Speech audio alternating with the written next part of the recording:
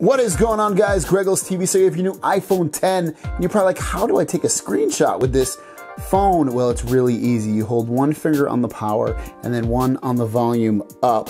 So press and hold them at the same time. And then you go, it just takes a screenshot just like that. You can open it up, hit done, and then you can save it to your photos or delete it if you want to do it again. Just save that to my photos. And one more time, if you want to take a screenshot, one's going to be on the power, one's going to be on volume up. You press and hold them at the same time. And that's it. Takes a screenshot for you guys. That easy. If you have any questions, leave them down below. Thanks for watching. See you down the road. Peace.